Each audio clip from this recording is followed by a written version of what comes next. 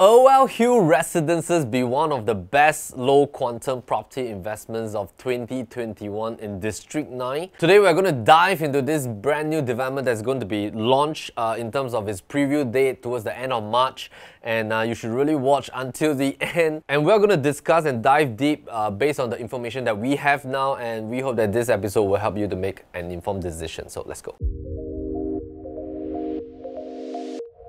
Once or level 2, you actually have height advantage.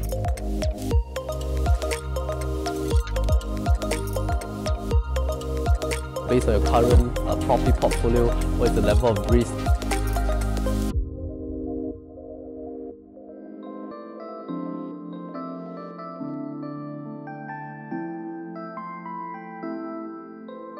Project name is called Irwell Hill Residences. This is a D9 development in Orchard area. Let's bring out the map and show you the demarcation of the boundary of D9, D10 and District 3. Now, as you look at Great World City, there are actually 3 different boundary lines when we talk about D9 being on the right hand side towards River Valley, and of course that is where Irwell Hill Residences will be located at. And of course on the left hand side, there's a start point of D10 as well. At the down portion, that's where D3, which is Tiong Bahru, is being starting at. So Great World City in recent years has received a lot of attention, partly because of the MRT station in terms of the Thomson-East Coast line, which is going to be the underground MRT station, and you can actually walk from Great World City. There's going to be a link right off the mall itself that's going through towards the MRT station. And of course, from Great World City MRT station, that will be one stop towards Orchard. And the moment you come out from Orchard, that will be Orchard Ion. So of course, a lot of buyers that is going to D9 and 10, they are looking at Great World City, especially the properties and projects that is within the circumference of the entire mall, starting all the way from Cosmopolitan downwards towards Centennial Suites, and then moving on to the left-hand side on Zion Road from Zenith, Mill Point, Valley Park, and all the way towards upwards at Tiara areas. I would say this entire circumference of projects has received a lot of attention, especially in the past 2 years when buyers are anticipating for the MRT station to be open. Great World City has just undergone a revamp in terms of the shopping mall itself, so now is a beautiful new mall. So you're paying the PSF of River Valley of Zion Road, but you get to enjoy the best of both worlds, Great World City Mall as well as Orchard Island, and it's all connected just based on one MRT stop. So let's zoom back to Irwell Hill Residences and some of the quick facts. Quick facts, this is at District 9. Developer is CDL, City Developments Limited, and of course this time round they have gotten ADDP as the principal architect. They've also gotten the concept architect from Netherlands, NVRDV. And of course the site area is pretty decent because it's standing at about 130,000 square feet in terms of its land size. Square meters is about 12,786.5 square meters. 99 years leasehold development. As we all know now, it's getting increasingly difficult to see a freehold new launch development with at least a 500 unit type of density. And so most of the launches, of course, in recent years, they are all 99 years in nature. And District 9, 10, 11 is no stranger to 99 years launches as well. And I think this is just something that we need to get used to. So the 99 years land starts from year 2020, and expected TOP is going to be in 2026 on paper. Irwell Hill Residences is located right across Cosmopolitan. It's also located in front of Lonnie Towers as well as Riva Lodge. Diagonally, that will be Tiara, followed by Great World City Mall. And the nearest MRT station is going to be Great World, 120 meters to the entrance from the side gate, and that will approximately be about 2 minutes walk. You have primary schools within 1 kilometer, and that's River Valley Primary School plus Alexandra Primary School. Of course, a lot of international schools nearby. ISS International, Eton House International, you have Finnish Supplementary School, Norwegian Supplementary School, Furen International, Dynamics International. If you have seen condo prices trending up over the past few quarters, you could be forgiven for thinking you have missed the boat. But not every ship in the property market has sailed, especially in the Central Core region where the URA price index has yet to break previous highs, unlike the RCR and OCR region. So if we look at the URA non-landed residential price index, you have noticed that not every ship in the property market has sailed because especially in the CCR region, Core Central region, the URA price index has yet to break previous highs, unlike the RCR and OCR region. Obvious catalysts in the horizon such as the projected economic recovery, lifting of travel restrictions, hopefully, is merely a matter of time time before CCR property prices play catch up. The window for value buys, I think, is narrowing, which is why the new Irwell Hill Residences has really caught the eye with a sub $1 million starting price for its studio units in D9. To be realistic, most of the units will be priced between $1 to $1.1 million onwards, which is still attractive because there are currently no new launch condos at that quantum within a 1 kilometer radius at Orchard MRT station. Resale condos at that price range, although freehold, are typically boutique condos with perhaps a lower rental yield due to the lack of condo facilities compared to bigger scale developments. And of course, we all know that the larger size development sometimes has a little bit of a higher take-up rate when it comes to tenancy transition period and a lower vacancy period due to perhaps the amount of facilities that it offers for tenants. For this development, there's a lot of ground to cover when it comes to investment potential. Irwell Hill Residences is the first 99-year leasehold D9 development to hit the market in 2021. And of course, right off the bat, the lower quantum leasehold properties generally translates to a higher rental yield because of a lower quantum in terms of its overall investment pricing.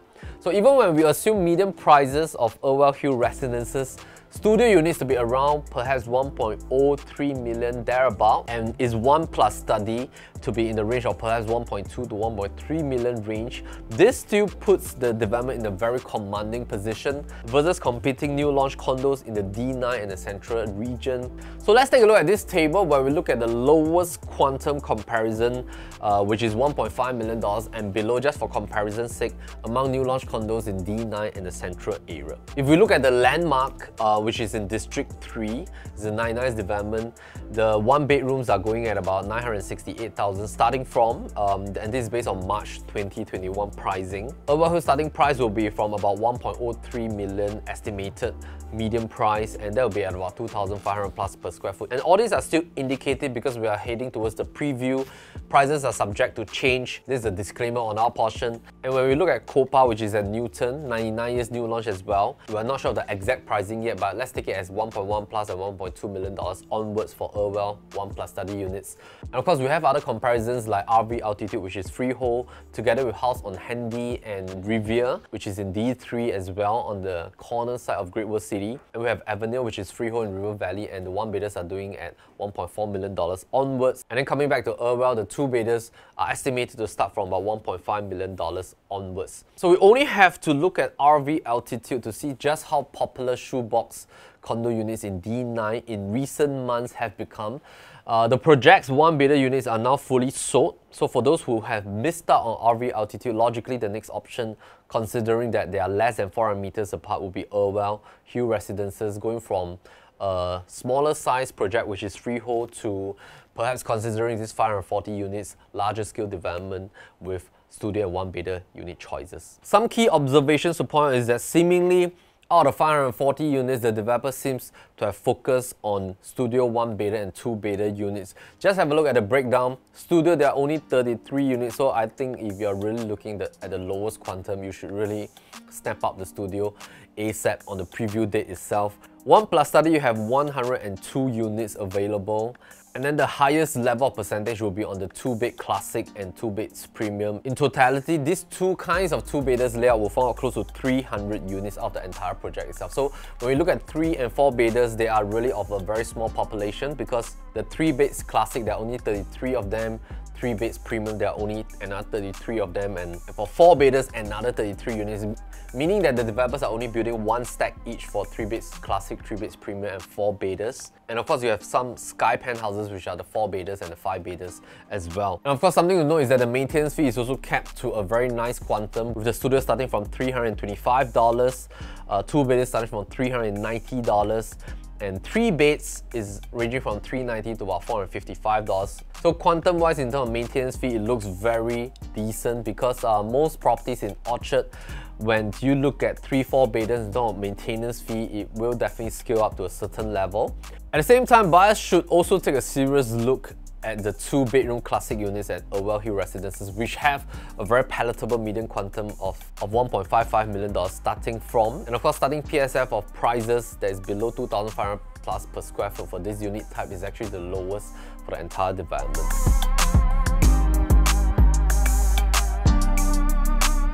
Moving on to comparative analysis, when we look at D9 right now, especially within the 1 kilometers radius from Orchard MRT that we talk about, you'll find that there is a scarcity in supply of new launch condos with low quantum.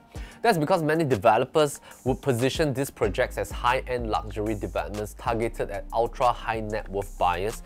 And of course, they will definitely pour in a lot of investment and money to up the luxury ante, while also hoping to get a perhaps higher profit margin for such units. Because when buyers buy something near to Orchard MRT and Orchard Boulevard, they are really looking for the luxurious, ultra high-end kind of project, and not just buying the address, they're also buying the price point as well. And thus, as a result, there will be very few studio units within the D9 area zoning.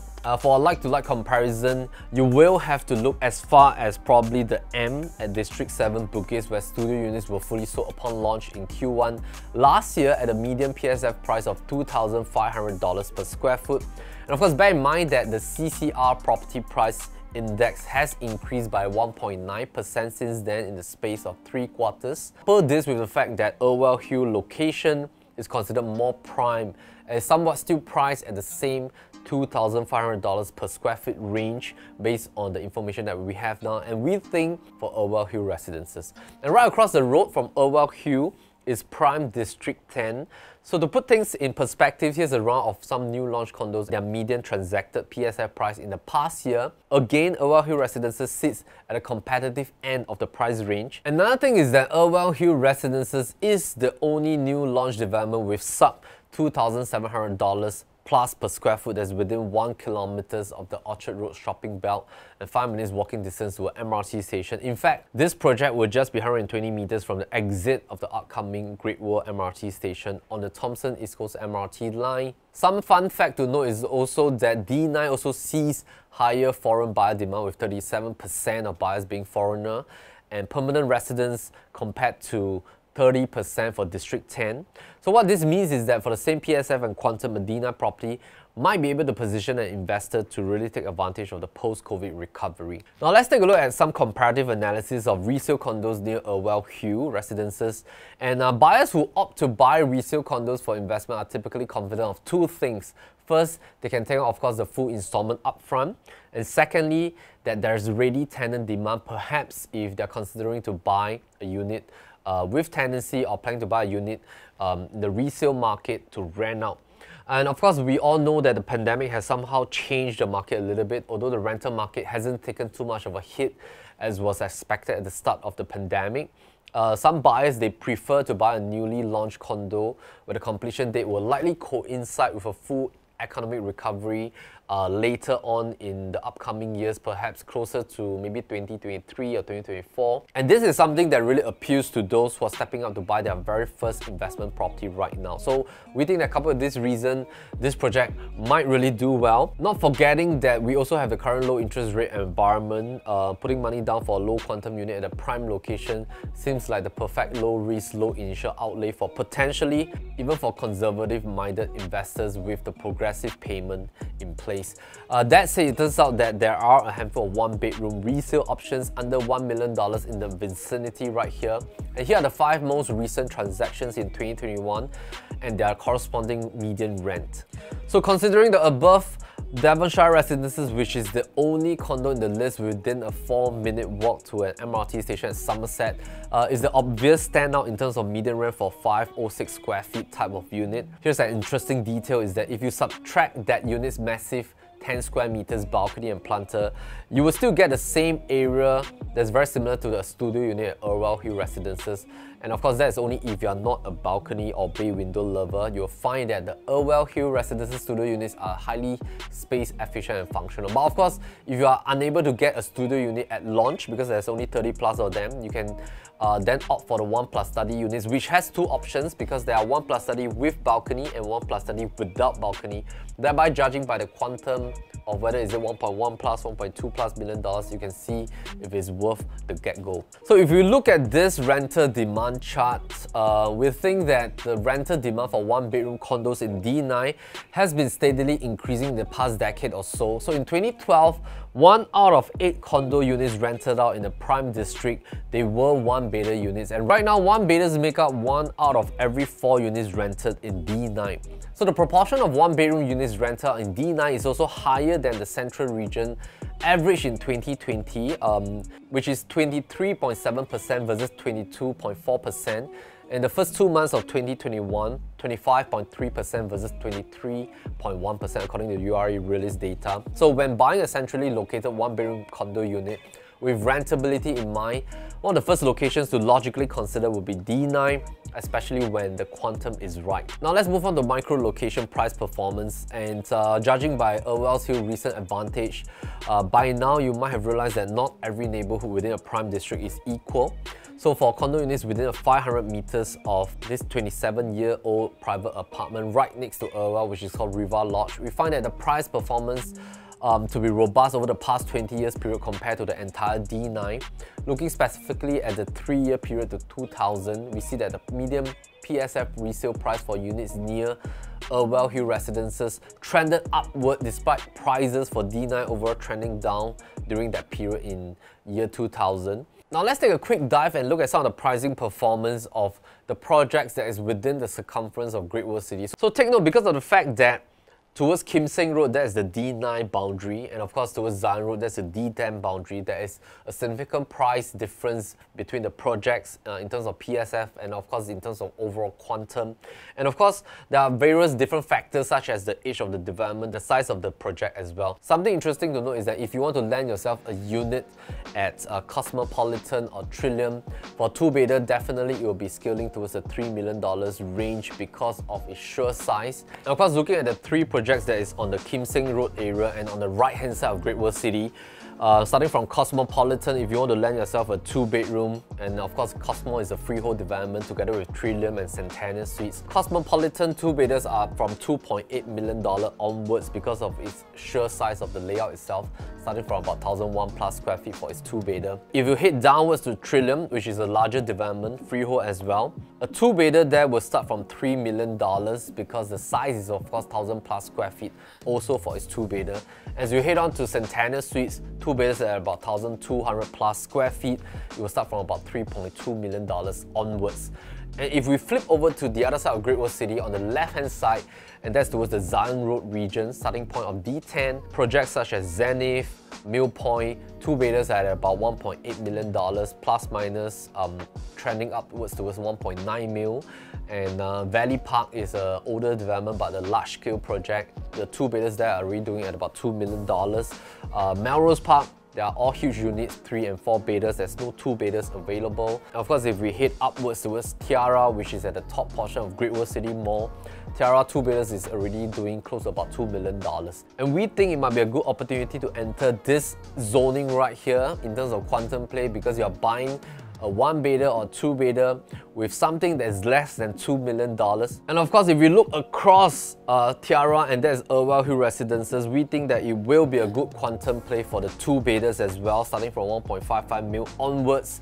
And as long as you get something that's below 2 mil, it will definitely be a good opportunity to enter a D9 project that's brand new. Of course, it's 99 years. It will still be below $2 million in terms of quantum play. So with possible future upside and growth drivers, chances are that property value in the neighborhood of this development might continue its upward momentum.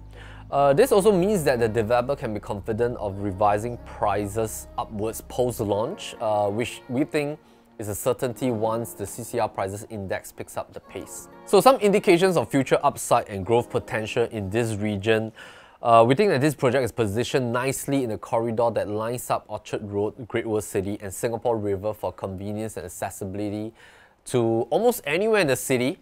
And the clearest upside comes from the upcoming Great World City MRT station as the Thomson-East Coast Line. In future, from the side gate of Irwell Hill, If you were to own a unit right there, you will find that you can just walk 120 meters sheltered walkway to the entrance of the MRT station. And because this MRT station that is underground is going to be a huge station with various different exit points, so it's a key advantage to projects that's surrounding the Great Wall Station. So from there, you can get the CBD stations such as Maxwell, Shenton Way, just under 10 minutes, Botanic Gardens in 15 minutes, and of course Orchard is just one stop. Coming back to the facade, these two projects are having that kind of botanical feel and a premium luxury feel kind of facade. If you would just have a look at the visualization in terms of the image of this building itself, and of course there's going to be 4 heritage trees that is located within the 540 units development. We think that the doorstep proximity to the MRT station gives this project a very high advantage among condos right here in River Valley, especially considering that this neighborhood has hilly terrain. In fact, the short 220 meters walk from RV altitude to the Great Wall MRT station has also a 9 meters change in elevation, but we observed that the 120 meters from Irwell Hill is almost flat ground. But no matter what, the 120 meters proximity is as good as it gets anywhere in Singapore, and on top of that, being able to stand in the heart of Orchard in 5 minutes after leaving your house, I think to us is the very definition of prime district living. So speaking of Orchard, the TEL will intersect with the existing north-south line in the Orchard station to create an interchange. And according to URA master plan, the massive plot of land that is on top of the Orchard TEL station, stretching all the way from Grange Road to Patterson Road, has been zoned for future residential and commercial development. And the land directly on top of the tracks could actually be turned into a park. So this expansion of Orchard, we think, presents upside for Irwell Hill as well in 2 ways.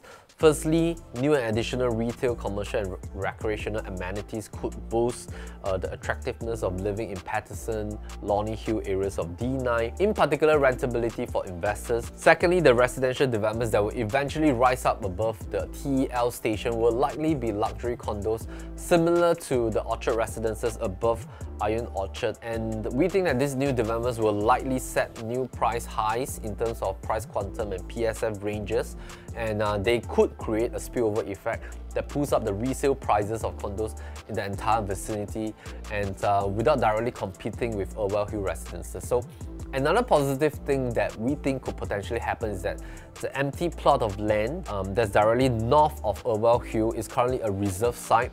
That means that that has not been zoned and assigned a definite use, but in the event if URA decides to eventually zone this land as residential, and if a new condo pops up, then the buyers of Irwell Hill Residences would have had a first mover advantage, and a significant one at this very time where CCR prices appear to be at a relatively low base still. Now, the connectivity enabled by TEL will be the main driver in pushing up rents for condos within walking distance of the Great Wall MRT station, but just how much in rental can property investors expect if they buy into a studio or 1-bedder plus study unit at Irwell Hill Residences? And we think that the next most important thing to note for investors that are buying the studio and 1+ study units for investment purposes is that firstly, we look at the overall quantum.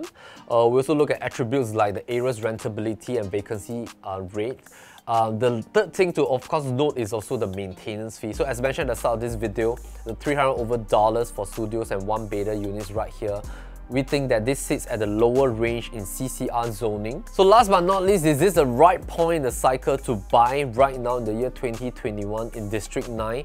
Perhaps some skeptics will continue to point out that the risk in investing in CCR properties, citing examples from projects nearby such as Sky Park or OUE Twin Peaks, picking out transactions with capital losses to highlight the potential downsides. It is true that during the period of between 2011 and 2013, there were a handful of prime district developments that rode the wave of a cycle near its peak, because at that point, developers were perhaps setting prices that were far beyond the market value at that time, and everybody was caught off guard by the cooling measures that was in place starting from 2013 to 2017. And that period between 2013 and 2017, due to the cooling of the property market using measures and regulations, has perhaps led to a downward moderation of property pricing in the CCR zone, where most buyers has been foreign investors in the past. This has perhaps hurt some buyers that bought near the peak and did not have the holding power to see the cycle through to recovery and upswing. But of course, all said and done, we're now in a very different property market compared to 7 years ago. the government's successive cooling measures over the past few years, it has suppressed the potential of a breakneck windfall-making kind of price growth, but without curbing organic upside and capital appreciation from urban development and economic progress. So we think that the uptrends quickly returned following the implementation of additional cooling measures in July 2018. And of course, again after this COVID-19 circuit breaker was lifted last year in 2020, that demonstrated a lot of pent-up demand and belief that we are far from the market top. So especially as prices in OCR and RCR are also pushing up upstream, CCR, we think that now in 2021 is a very good opportunity to buy into. So the truth is, Singapore is still very far from an overheating property market. Otherwise, an opportunity like Irwell Hill Residences wouldn't exist. Stay prudent and stay tuned for our full in-depth analysis of this development closer to launch. And of course, do head out to our PropertyLimBrothers.com website to click on the Insights button, because that's where all our insights and research are located. And also speak to our new launch consultants if you have any questions about which new launches are more worthy of a consideration than others. Take note that Irwell Hill Residences will likely open for preview on 27th of March. And of course, do give us a call if you have any questions, and click on the link down below for more information. My name is Melvin Lim, and thank you for watching till the end of this video. We hope that this helps you to make an informed decision. Stay tuned, and meantime, take care.